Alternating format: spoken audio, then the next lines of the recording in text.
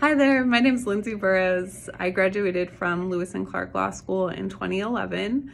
My second year of law school, I received a PILP stipend.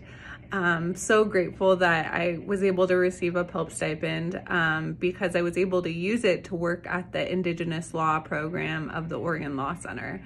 It was an incredible experience. I worked there for a summer, and most of the day-to-day work was actually visiting farm labor camps to speak to Indigenous farm workers about the living conditions and working conditions, making sure that what the farm workers were experiencing were meeting basic health and employment standards.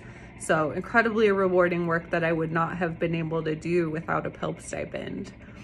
And thanks to the PILP stipend, I kind of got a start in public interest. Now I work as a public defender. I do mostly court-appointed work for a small law firm. So grateful for the opportunity to have received a PILP stipend. So proud to have been involved with PILP in law school. Keep up the great work. Bye.